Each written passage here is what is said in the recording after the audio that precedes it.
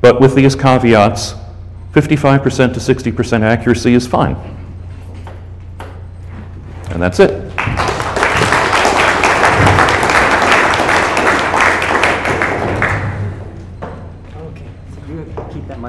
I have to say, as someone who he's talked about, one of the worst fates of any scientist is to be ignored. So I want to thank George for both reading my book, taking it seriously, and pursuing it seriously.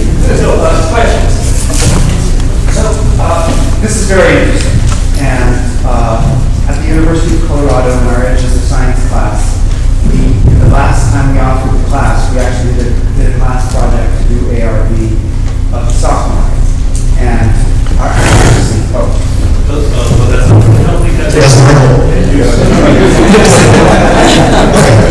we did an ARV of the stock market, and for the period in which the class did, we had 100% accuracy.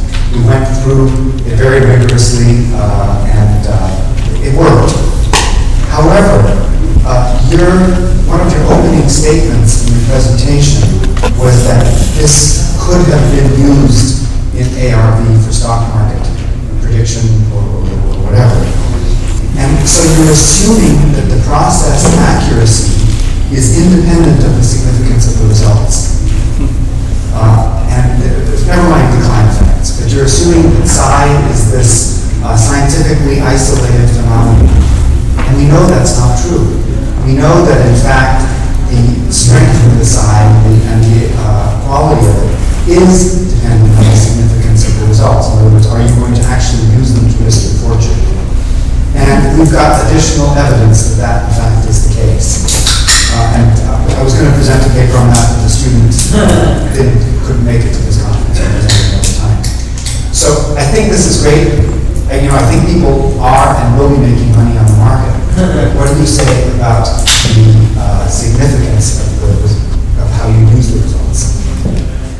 Well, what I say about the significance of how the results are used, which should not be mistaken for statistical significance, if you've got something riding on the outcome, that figure of 55 to 60% that I was using as a benchmark was in fact taken from a personal and admittedly informal and probably sample biased survey of cases where people actually have been using ARV to try to guide real investments that involved real money.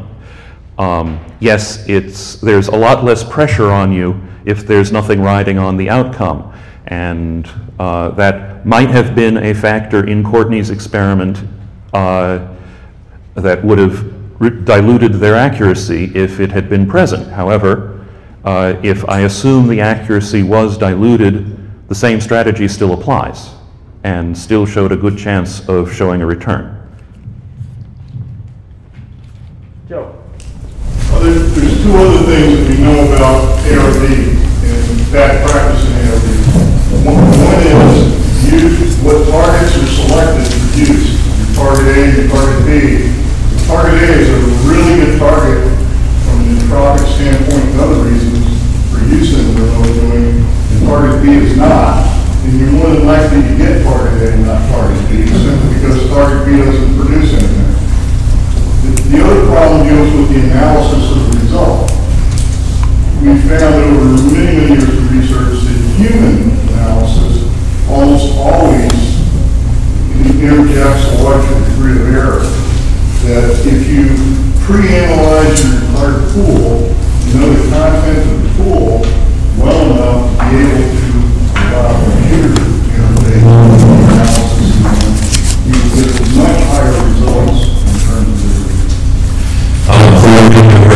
of Joe's comment in summary is that a highly attractive target will tend to draw ARV viewings even if it's not the one that should be hit, which is a problem, and that automated analysis is more reliable than human analysis if you've done the upfront work to make it feasible.